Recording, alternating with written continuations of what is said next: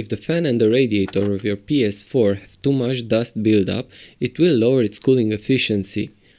You might end up with a noisy PlayStation because your system will turn up the fan's RPM to compensate for the poor airflow. Your system might even shut down suddenly in order to protect its components. I'm Max from LifeHackerMax, doing all sorts of interesting stuff on this channel, and in this video I'm going to take apart my PlayStation 4 Slim and clean it to silence. By doing this, you will have to break the warranty seal, voiding the Sony warranty of your console, so think wisely before starting the disassembly. Now, the first thing I'm doing is to remove the top cover by pulling up on the front corners and then sliding the cover backwards. There are no screws on this cover and it will allow me to assess the dust situation. As you can see, there is dust everywhere as expected. This look makes it very clear to me that I need to take apart my console and clean it.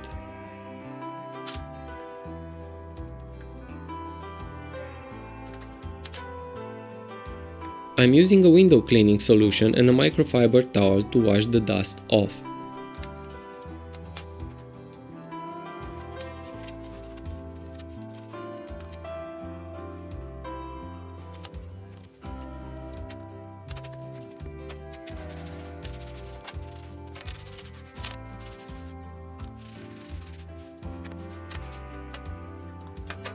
And a soft painting brush to brush off any dust from electronic components, as well as in tight spaces like the logo engravings, the buttons, and so on.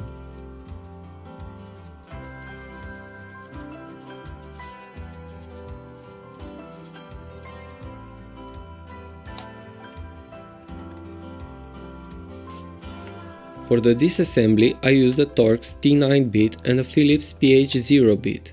But from what I researched on the internet, it appears that some console models have T-8 Torx screws instead of T-9, so it's better to have both just to be sure. The top side has a variety of screws, so it is better to keep track of which screw goes where. It will make it easier for you to put the console back together. If you get them mixed up, don't worry, because I included a photo in this video on the assembly process that should show you the right place for each screw.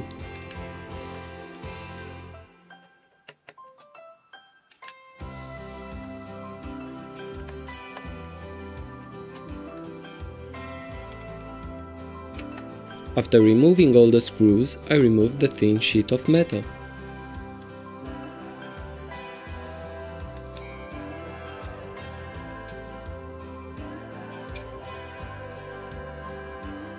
Now, I am removing the hard drive cover by pushing it sideways and revealing another screw that keeps the hard drive in place.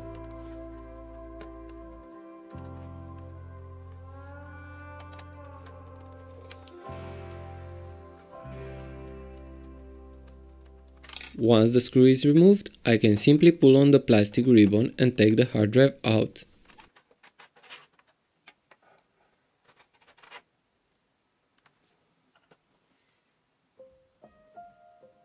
As I said before, I'm only using the brush on electronic components and blowing the dust off using the old blowpipe. I found it as a good practice to keep the screws where they belong in order to better keep track of them. So, whenever the situation allows me, I will screw them back in their place. By removing the warranty seal sticker from the back of my console, another screw is revealed.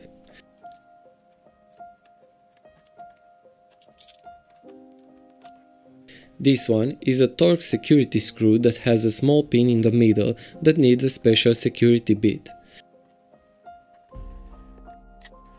As you can see, this bit has a hole in the middle.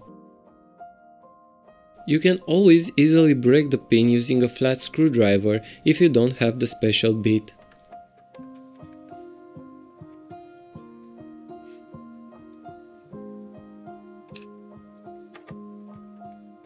Now I can remove the bottom cover by pulling up on the side corners and sliding it like I did with the top cover.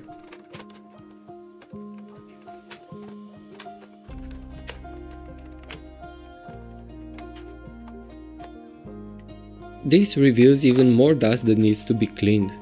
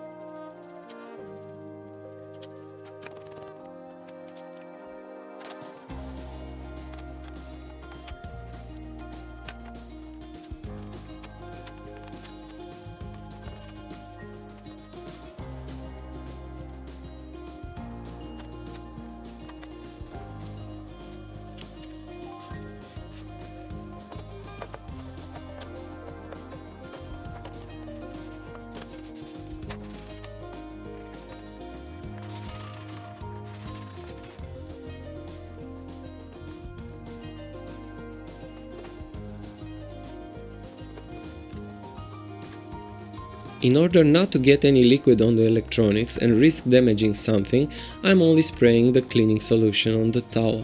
With the wet towel, I can now wipe the dust off safely.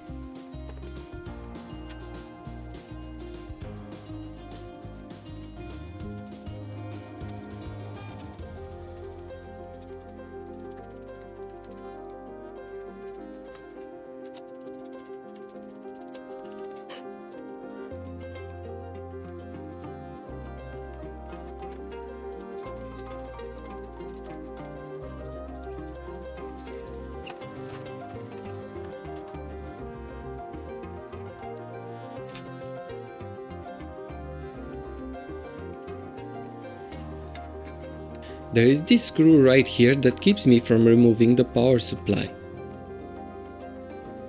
But once I get that out of the way, the power supply comes right off. I take out the power supply by pulling it upwards.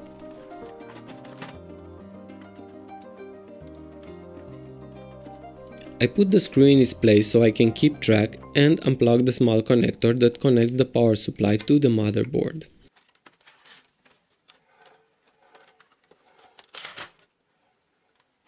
Found some more dust that needs cleaning.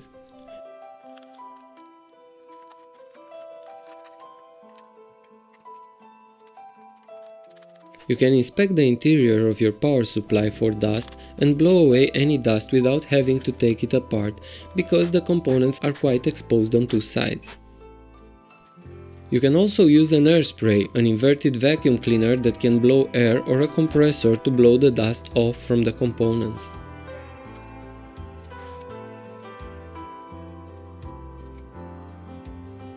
This metallic plate is welded in place. The plastic pins are melted and work like bolts that cannot be unscrewed. They could be cut off with a cutter, allowing me to take the plate off and gain access to the dirty fan, but I didn't want to compromise the integrity of my console, so I'm going for the fan from the other side. I take the Wi-Fi antenna off and unscrew the 8 screws that are holding the motherboard in place.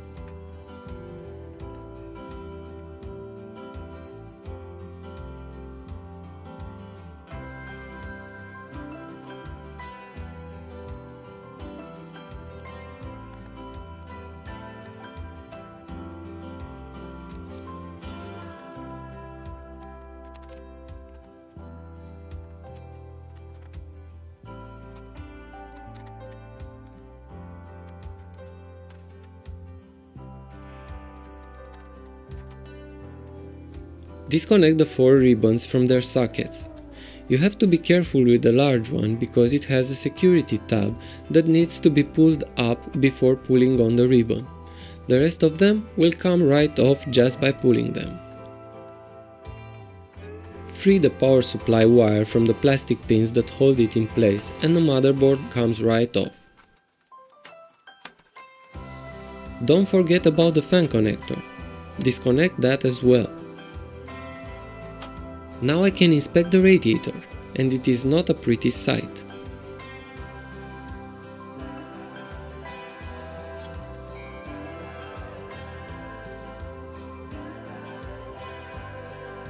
And on I go with the cleaning. Some more brushing and blowing the dust off will be enough to gain a good airflow for my system.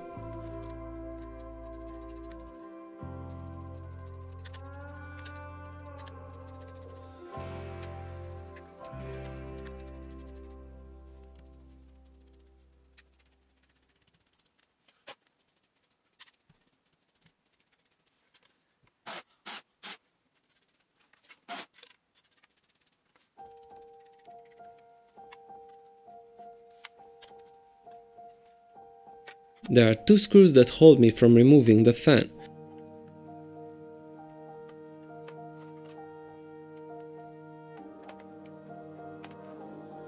So I take those off and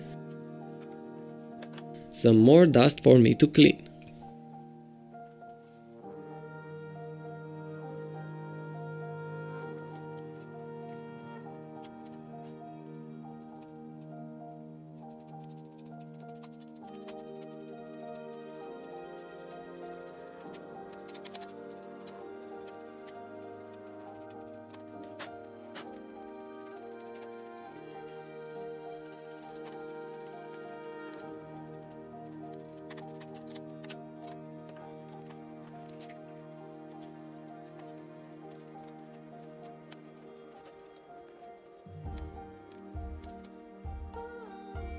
The fan is covered in dust.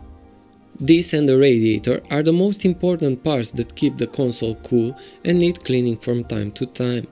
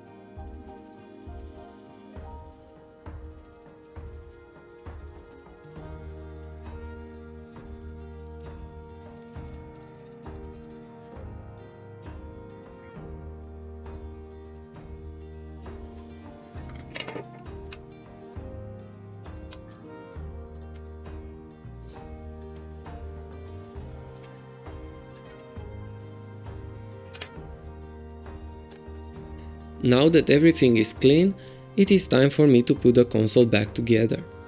I am retracing my steps, and if I do this right, hopefully, I won't have any screws left after the assembly. I will let the visuals guide you through the assembly process.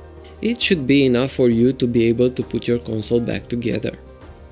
If you have any questions, feel free to leave me a comment, and if you haven't subscribed to my channel yet, hit the subscribe button and the notification bell, and I will let you know whenever I will post a new video. I am making videos on various topics, so be sure to check out my channel for all kinds of cool videos, ideas, life hacks and more. I'm Max from LifeHackerMax, and I hope this video will help you guys with your dust situation. I will let you enjoy the rest of the video now. Thank you for watching.